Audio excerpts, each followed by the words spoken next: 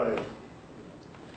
Chief, how would you react to the result of this election, the fact that your party, the PDP, was roundly defeated? Thank you, AIT, for being in my guest house. This guest house, you see, has produced not less than 3 or 4 governors in Anambra. Here is my government house. Here is the seat of power, where I produce governors, where I produce House of Rep, where I produce senators in this house. It's quite unfortunate that Governor Obi, which Jonathan imported into this party, he was a member of Afrcica. And he says he's a BOT member of Afrcica. Then Jonathan now brought him into PDP. The first casualty of PDP is for Jonathan to make him the campaign manager for South-South, Southeast, Southwest to coordinate the election. Everybody in Nigeria saw that accident, how Jonathan lost the election. Peter Obi was the coordinator. The same Peter Obi has been a governor in this state. But he cannot be that governor without my input. I have witness. Peter Obi came to me with Father Baka and Bishop Anikwenwa to beg me to become a governor in Anambra, and which I contributed. I made him governor. So now, in 2017, Peter Obi went and imported somebody from his party, which you don't know, I never met him before, called himself Osoluka. He was in Opoga. 1 month to the election, he imported him into PDP. And the man was disqualified. How do you mean he was disqualified? I thought he matched as your candidate. No. He was disqualified by the first panel, the screening committee. They later cleared him a match as a candidate. And now the man has emerged as a candidate. As a politician, if Peter Obi is a politician, he have to go around to talk to stakeholders. And this party, people have been nurturing this party. We have followers who have mobilized to win election in this party. The last election this party won was when I made Nkike governor in 2003. That when PDP ruled this state last. Since that time was a lot of impunity. A lot of impunity. No, Chief, you made a statement. You said Peter Obi's coming into PDP and being appointed the coordinator for the Southeast for the Jonathan campaign was an accident. Yes. What do you mean by that? Is it wrong for a prominent person to have come into your party? No. What happened is that Peter Obi himself is not a politician. He cannot win any election on his own. He has no capacity to win any election on his own. For Jonathan to look at Peter Obi and appoint him to be the coordinator, that is the first accident PDP got. And secondly, why my heart is bleeding is that if you look at this election, a party like Opoga won us in the 21 local government, including Peter Obi's local government. And Peter Obi, I have already did one interview before you people came in, and I say he must apologize to PDP. And why I'm saying this is I'm a BOT member of this party up to today. And I'm sending warning because of the convention on the 9th of December. If we do not get it right, the party will be finished. You said you're sending a warning. Warning. What kind of warning? Yeah, to the party, that they must get it right this time. You have seen what it cost us to impose a candidate. All our strong members of PDP, all of them decamped to Opoga. All of them right away decamped to Opoga.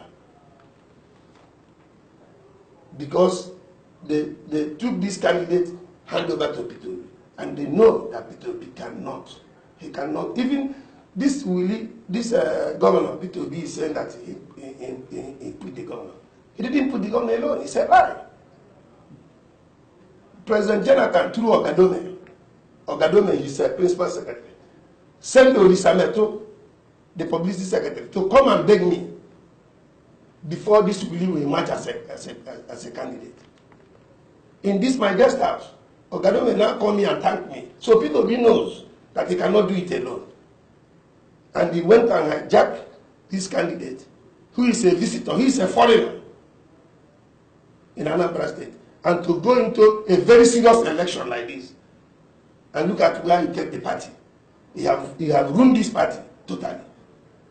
Because to start doing the conciliation, going to beg people to come back to PDP, it will take us a long time. So that was why your party lost. Lost totally. Lost totally. Look at APC in Anambra coming second. Our party coming distance third. Distance third. Because people are not happy. People are not happy. But Chief, how true is the rumor that some big names in the PDP actually worked against PDP, that they did not support the party?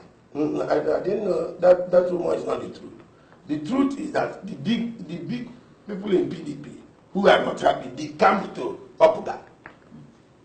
They come to Opuga because of Peter Obi's behavior as candidate. Then all those candidates who run that primary with so-called Soloka, all of them was very angry, and they have followers. Some of them are in court, some of them are this. So that is the cause of the accident. So PDP has nowhere. PDP is not part of this election. I want to tell you the truth. They are not part of this election. PDP is not part of this election.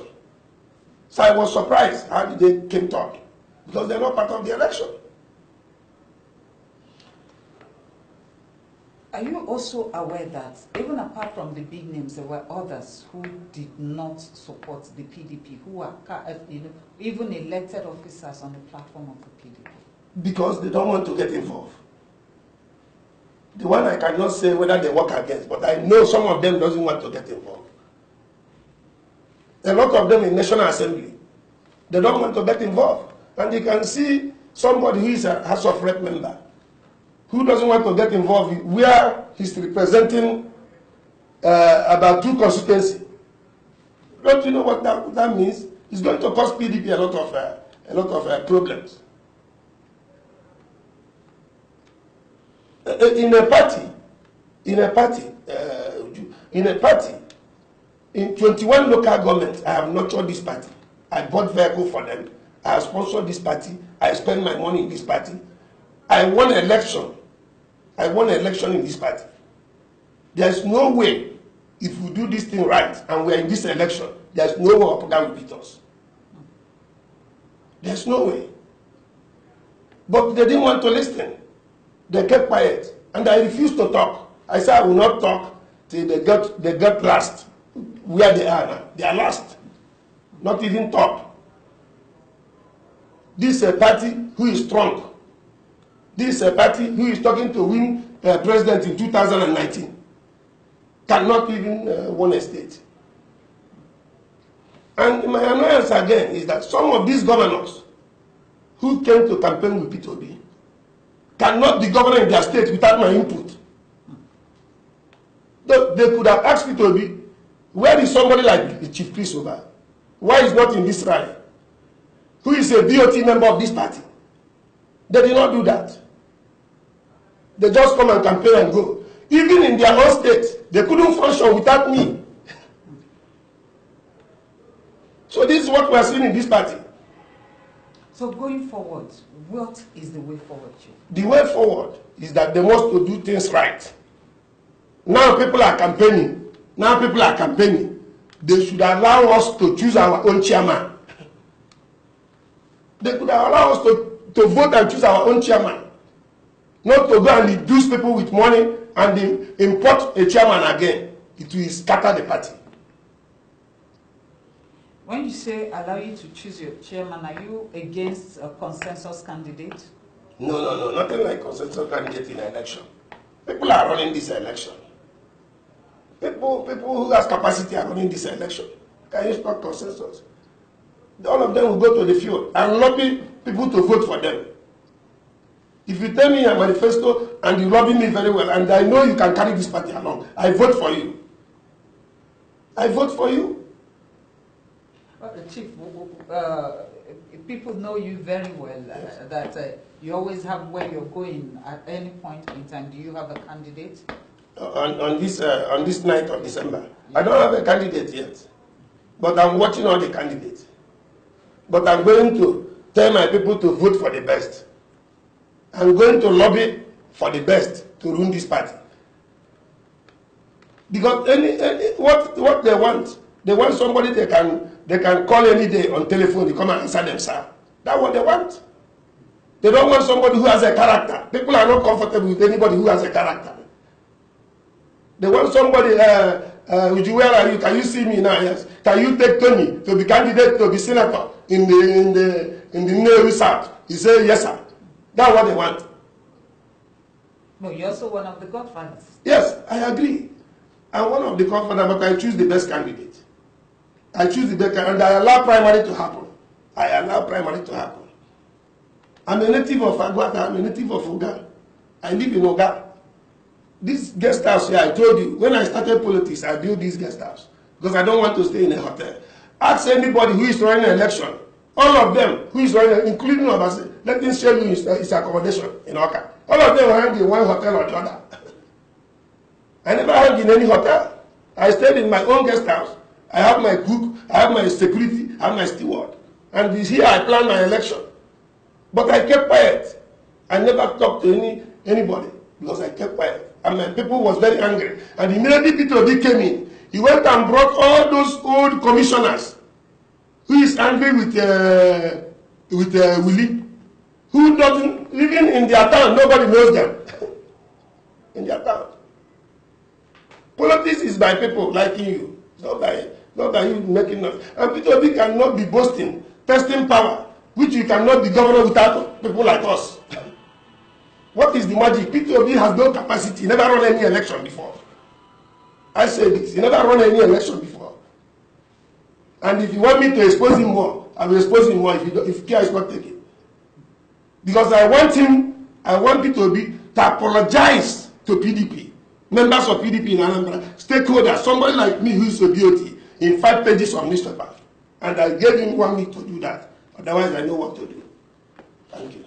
Going beyond the politics of your party, the PDP, what do you think are the things that worked in Obi Uba's favor for him to win this election?